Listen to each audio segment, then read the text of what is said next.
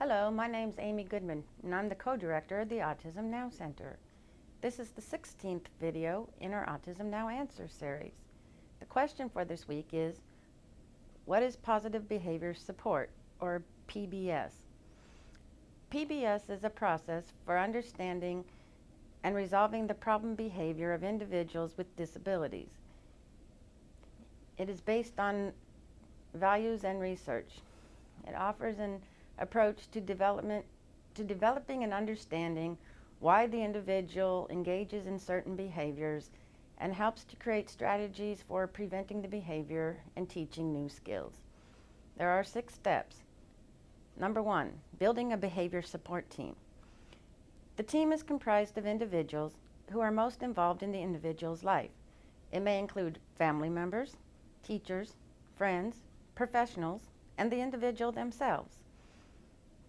2, person-centered planning provides a process for bringing the team together to discuss the vision and dreams for the individual. Usually this step involves using a map, making action plans approach, which includes drawing pictures of the who, what, when, and how the plan will be executed.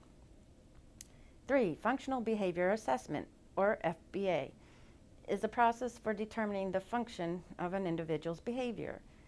FBA involves the collection of data, observations, and information to develop a clear understanding of the relationship of events and circumstances that trigger the behavior.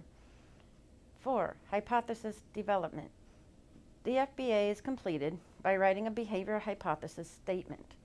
This statement summarizes what is known about triggers, behaviors, and consequences. It offers an informed guess about the reason for the behavior. 5, behavior support plan development. Essential components of the behavior support plan include prevention strategies, instructions for replacing the behavior with new skills, new ways to respond to the behavior, and what will happen when the behavior has changed or been extinguished. 6, monitoring outcomes. The effectiveness of the behavior support plan must be monitored. This monitoring includes any changes in the behavior.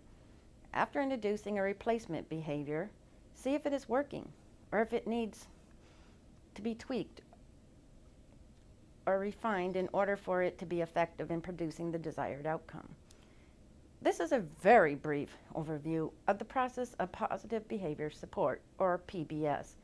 For more detailed information, go to www.challengingbehavior.org.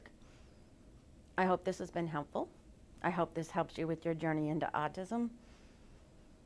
And just remember, the more you know, the more empowered you will be.